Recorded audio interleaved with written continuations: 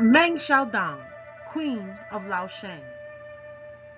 Meng Xiaodong was a famous Peking opera performer. She was the Queen of Laosheng because she embodied the role of the strong or dominant male character called Laosheng in Peking opera performances. She was born on December 9, 1908 in Shanghai County, China, during the rule of the Qing dynasty. Ironically, it's the very same era to which the art form Peking opera was born. She was born at a time when China was thriving under the Qing dynasty. It became a popular form of entertainment. Peking opera was developed as a result of the fusion and evolution of local and regional opera styles from northern and southern China. Meng became the only female disciple to study at the Yu School of Vocal and Performing Style founded by Master Yu Shuyang. She and perfected her craft and became the leading female performer of the role of Lao Sheng. Sheng in Peking opera is the male role or character. The Lao Sheng is the dignified senior male role. Lao Sheng characters in Peking opera are distinguished by having a beard, black or white, and are characterized as having dignity and polished manners, and are usually middle-aged scholars or men. Meng became famous for her performances as Lao Sheng due to her charisma and expressive body language on stage. In August of 1925, she was introduced to Mei Lanfang, and a love affair ensued. Mei Lanfang was at the time the leading performer of King Gu Yi roles, the virtuous and elite female character. The two met while co-starring in The Phoenix.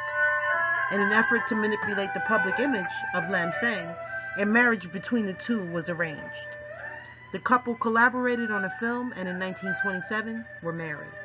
Their relationship was filled with conflict, including the many wives of Mei, two others, and the college student, a fan that secretly harbored romantic feelings for Mei. After learning of the marriage between Mei and Meng, the student Li Xingang attempted to rob Mei, in which Mei was shot and Li was shot and killed. The marriage between Mei and Meng has been said to have been one of the strangest blends of art and life. As a result of mounting issues and conflict, Meng and Meng's relationship was short-lived and the two divorced in 1933. In 1949, Meng found her way to British Hong Kong.